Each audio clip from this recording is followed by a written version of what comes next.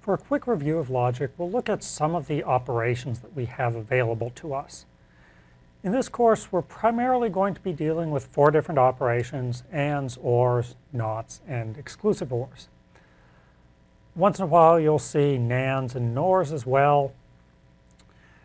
And the majority of these are binary operations. They apply to 2 different propositions at the same time and produce some composite of the result. So, for example, our AND operation takes 2 propositions, and it will return true if both of those propositions are true. If either one or both of them are false, then the AND operation will also return false. The OR operation, on the other hand, says that if either of our 2 propositions are true, then the result will be true.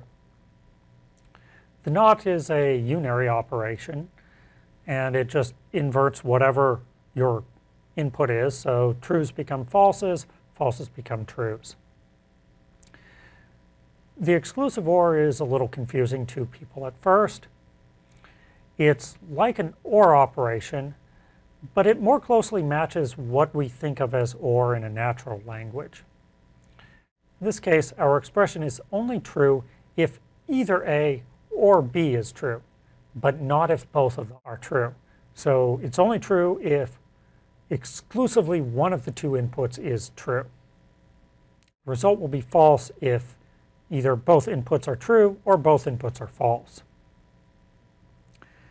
NAND and NOR are really just not and not or, so we can apply a negation to the results of our AND or OR operations.